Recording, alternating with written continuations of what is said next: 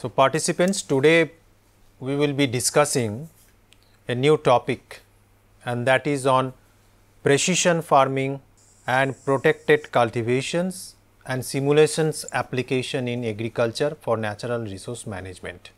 Earlier we discussed about various way of natural resource management and also that different kind of applications of modeling and simulation exercise for resource management, and also how that particular tool of modeling can be utilized, especially in the field of agriculture, where the uses of natural resource management are quite significantly important for our community's livelihood.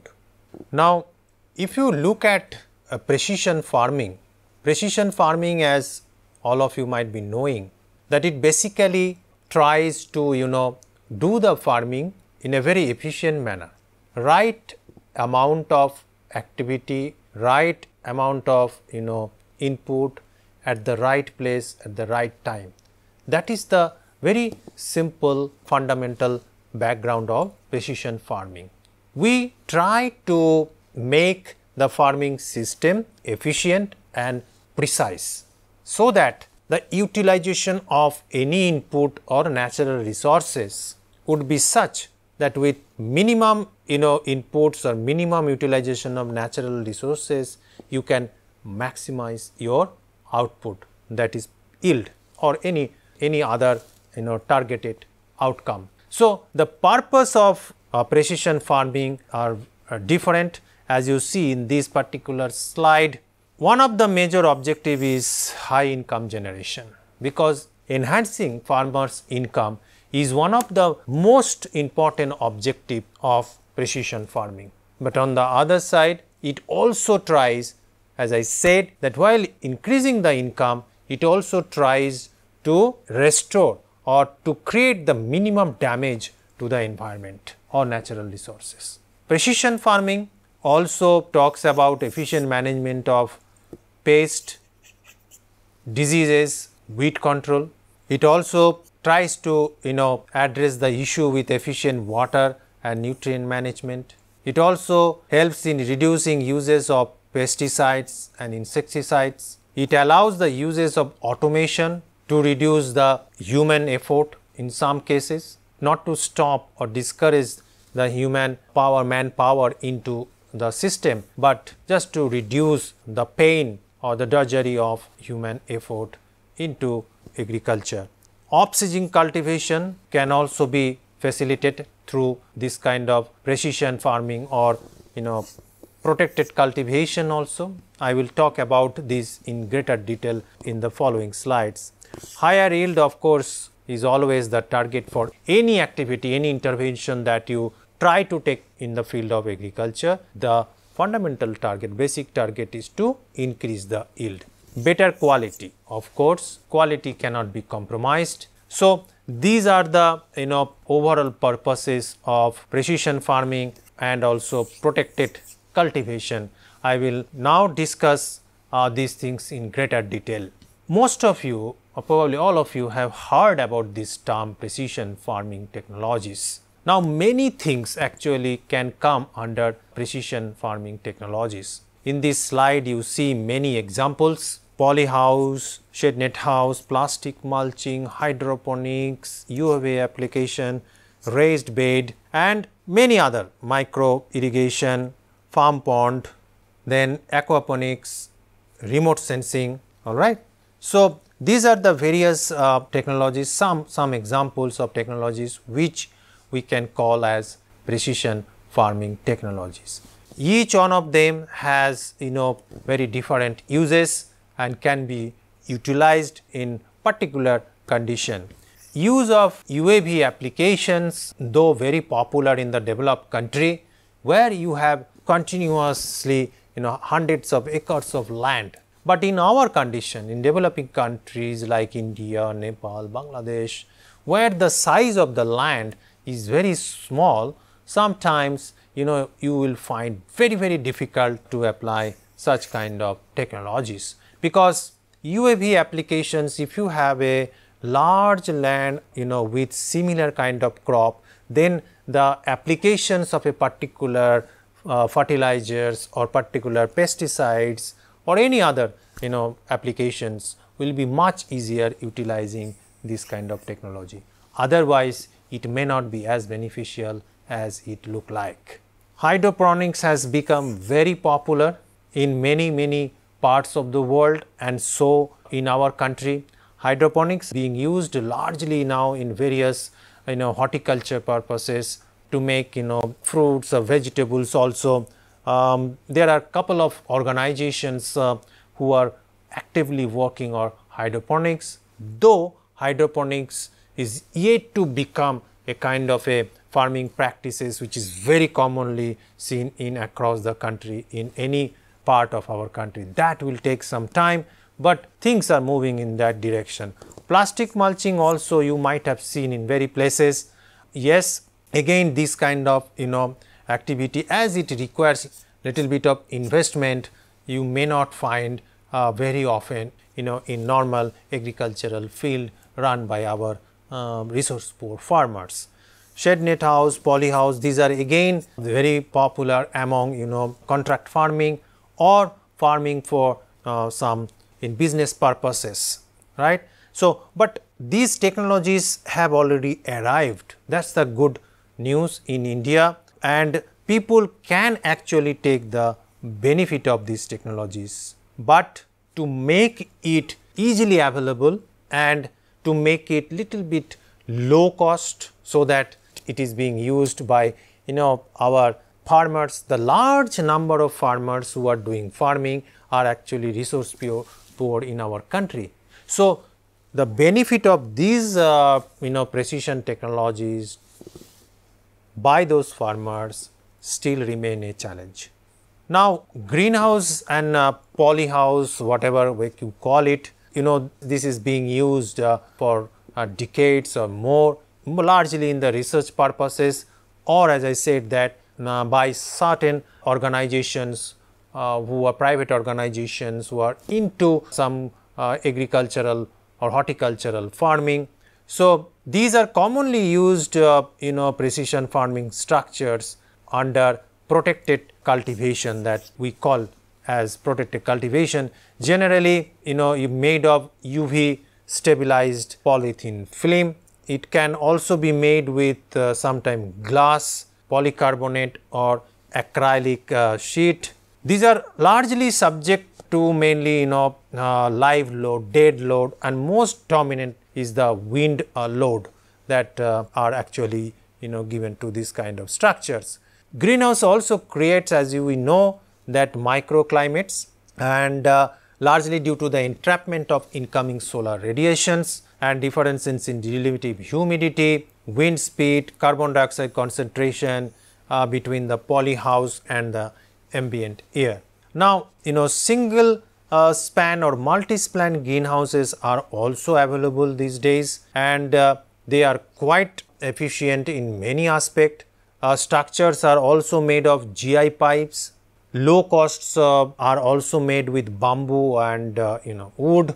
In our case here in Assam, in many places people use bamboos most of the time, and this not only reduces the cost, but also it is sustainable in many ways. So, yes, polyhouse, greenhouse is a technique under precision farming and especially under protected cultivation, but till today this technology requires little bit of investment. So, our poor farmers in Indian agriculture system are yet to get the benefit of this technology, and I hope that in future the price or the investment required for such kind of technology will go down with advancement of further technology development.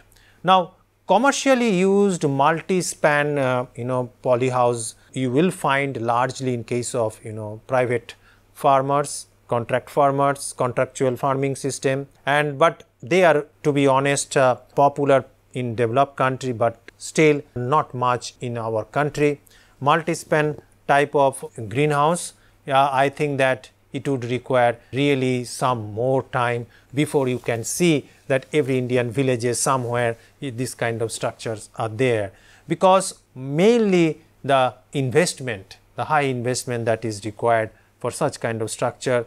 Arch or tooth type of poly houses are also popular, gutter ventilations, wide span type, polytunnel type, then sawtooth ventilations. These are the technologies per se is being developed in a very faster rate. Lot of R&D research work is also taking place in the field of precision farming and especially looking at the agriculture sector. So, technologies are available, but to make it available to the resource poor farmers remains a challenge, and still people are working to solve that problem or that puzzle as well. Now, the structural components of greenhouses that just now I have mentioned, if you see that there are some basic engineering aspect of these greenhouses which one needs to look at. So, I will not spend much time on this particular aspect. So, you see that most of the structures are actually having quite well measured and well thought structural engineering. In every cases it has been made in such a way that utilization of solar light or sunlight can be utilized in appropriate manner. So, in some cases you will find that concretes have been uses for footing purposes, but in some cases to reduce the cost one can use also non-concrete kind of footing. As I said, bamboos can also be used as pillars for this kind of structures if you want to reduce the cost or investment involved with this kind of structures.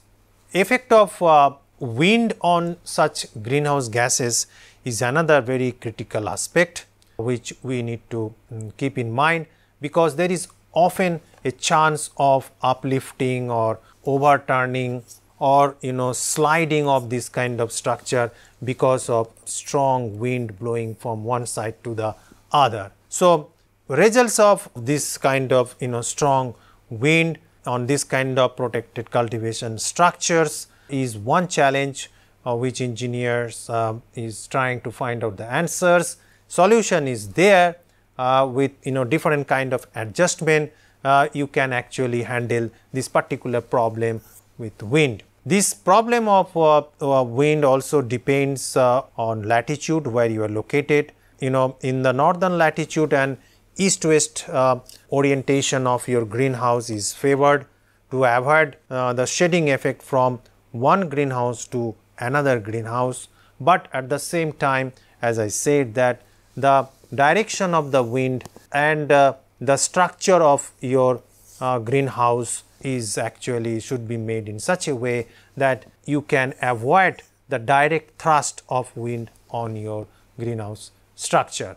So, all those things are actually, to be honest, a lot of R&D work has already been carried out across the world, and precision agriculture is actually in now quite developed. Time and again I am telling that in our kind of situation in developing country, the benefit of this technology is yet to be achieved. The basic reason is that our farmers are not in a position to have this kind of investment that is needed. So, we need to find a different kind of solution to bring these technologies for enhancing the income of our farmers. We saw that how wind actually can affect the greenhouse structures, and there could be different kind of effect for gusty wind. Now, look at that how greenhouse structural design and also the associated various calculation with regard to the material can be carried out for preparing greenhouse gases under precision agriculture. Now, to start with, there are two important aspects or parameters that are associated with the greenhouse gas structural design. Those are inputs and what are the corresponding outputs. Now, if you look at the flow diagram of greenhouse structural design, from the start we first need inputs. Now, as inputs, what are the different parameters that one has to look for? It is wind speed, area of greenhouse, distance between side columns, span width, number of spans, height of the greenhouse and gutter height. So, these are various inputs that you require for structural design of greenhouse gases. So, once you know the information about these inputs you have with you, then you go for the smallest available pipe section data that are required for this kind of structural design. Now, once you got that, then you go for load calculations with all the possible wind conditions and the two load combinations. So, again look at this previous slide that we discussed with. So, there is a chance of this kind of uplift, overturning and sway or sliding because of strong wind. Now, once this load calculation is also carried out, then you go for checking for the stress and buckling and deflections that may arise. So, you need to check that. While doing so, if you find that the checking is not satisfactory, then you go for next higher section and then again you continue this process from pipe section data stage and come back here, and once you are satisfied, then you go for the next step, which is your final output. So, once what kind of output actually you can get from this kind of structural design, here are the list of potential output. So, the material that actually you need or require, like polyethylene, which are most commonly used for greenhouse structure, and then pipe, you often use GI pipe in some places where you want to go for little bit cost effective or low cost technology. As I said earlier, that bamboo can also be used effectively, and then your pipe dimension can also be analyzed or calculated through this particular exercise. So, greenhouse gas structural design, this actually then allows you to calculate not only the design, but also the material which you need for erecting this kind of structure. Now, if you again look back this particular slides where strong wind can actually topple your structure, greenhouse structure. So, if you go for certain kind of metallic frame, then you need to also look at that the cost aspect of those metallic frame. Remember, in our condition, in Indian condition, majority of the farmers on the ground will not be able to actually carry this cost. If you suppose propose this kind of structure to them, and if they find that there is significant amount of cost involved, they would hardly actually go for greenhouse gases technology and to be the part of the precision agriculture. So, that is why till now most of these kind of structures are limited with contract farming of farmers which have significant amount of capacity to invest for this kind of structure. Now, a typically a greenhouse gas structure, as you see that the flow of air or the ventilation is a very important aspect for plants to grow in a appropriate manner. So, the side ventilation and also top ventilations, these all need to be ensured in an appropriate manner. Now, let us look at this typical greenhouse structure. Now, here we could have temperature control inside the structure. You can have fan to regulate the air inside the structure.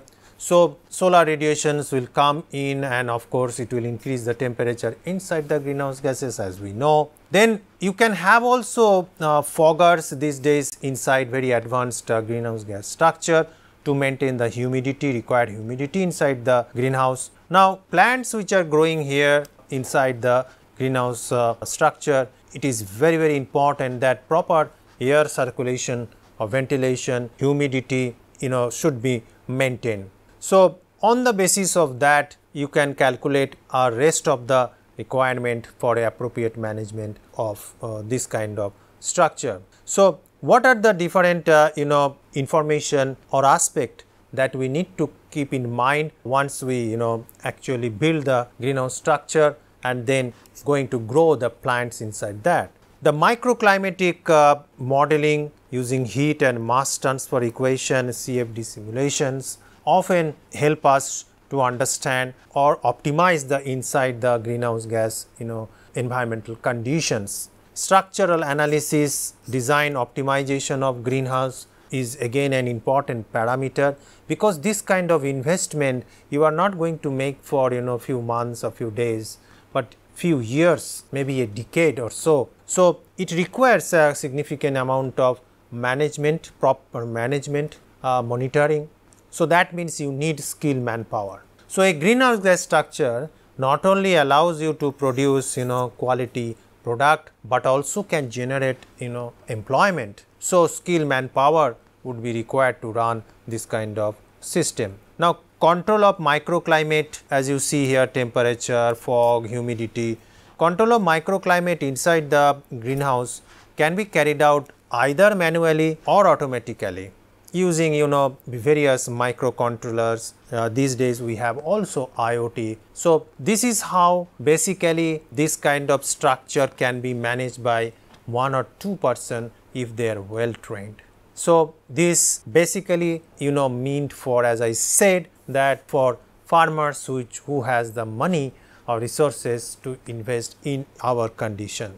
There are other various types of protected cultivation structures. You will see these are the pictures actually which are in and around various parts of our country. That means these technologies are available at present. Net house, now very common one.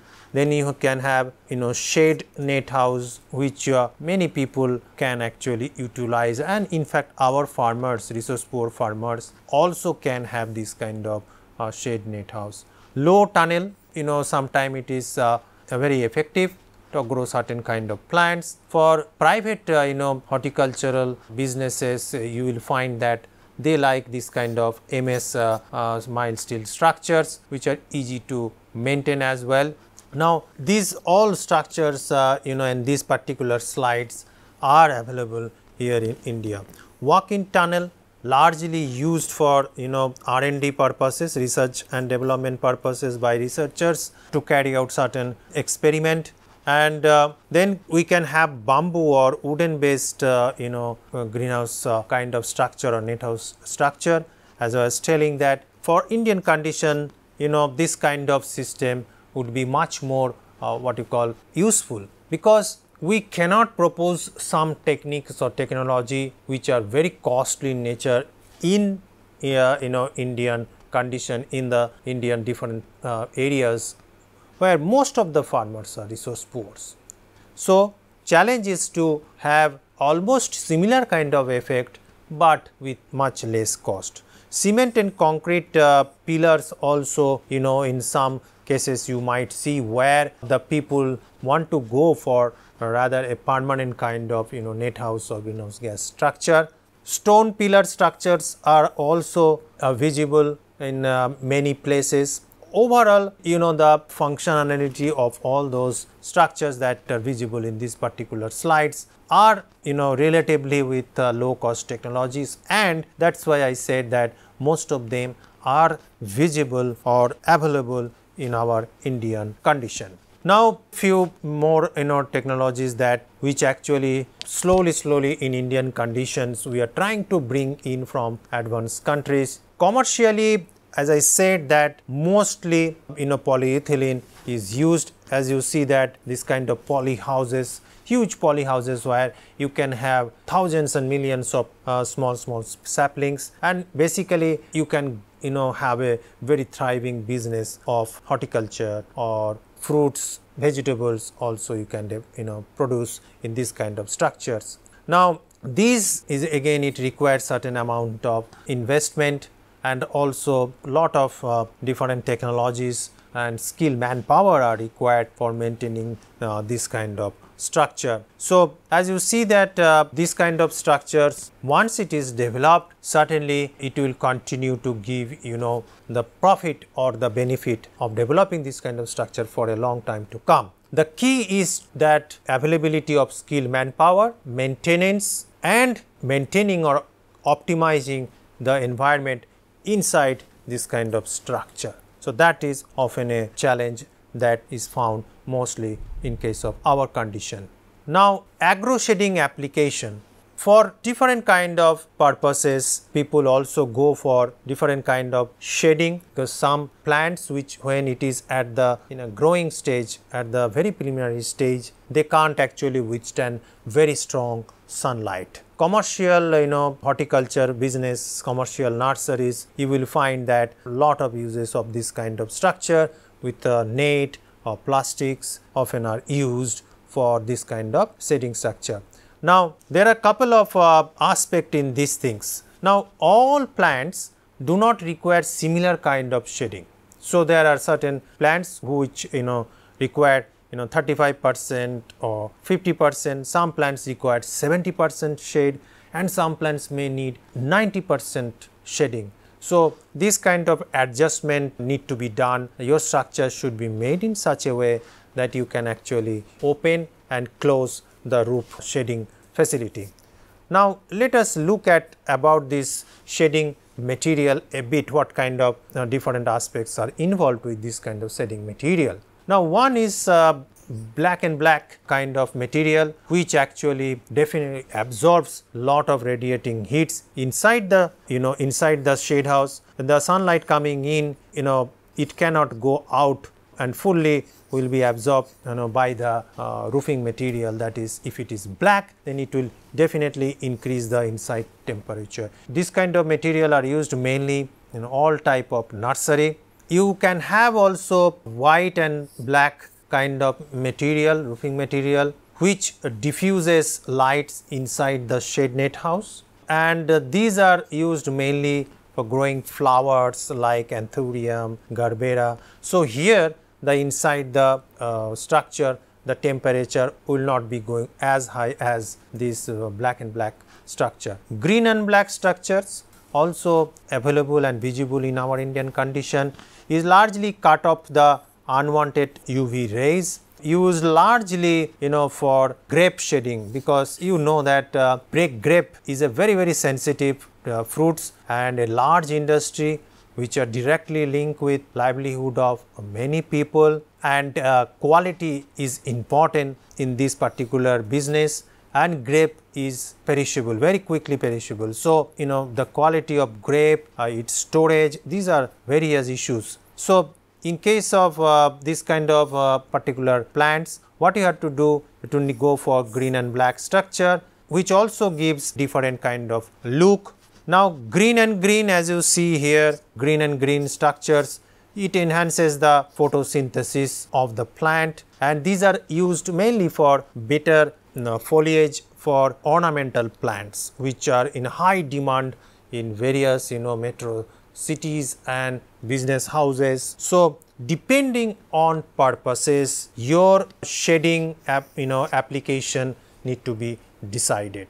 What kind of plants, what are the nature of their growth stages, these things need to be kept in mind before you decide what kind of material or what type of agro shading that you will be using.